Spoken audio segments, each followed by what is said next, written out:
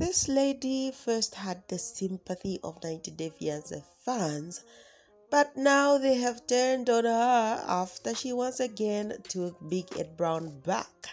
Yikes!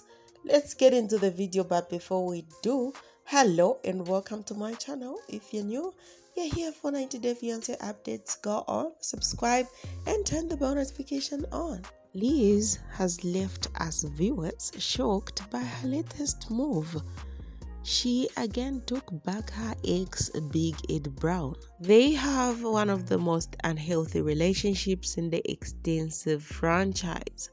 Big Ed first pursued Liz despite her obvious discomfort and has now been accused of emotionally abusing and gaslighting her. He dumped her almost a dozen times, including at the tail end. He was on his all-time worst behavior as he threw names at his fellow cast members and blamed Liz for all his problems while steadily deflecting responsibility.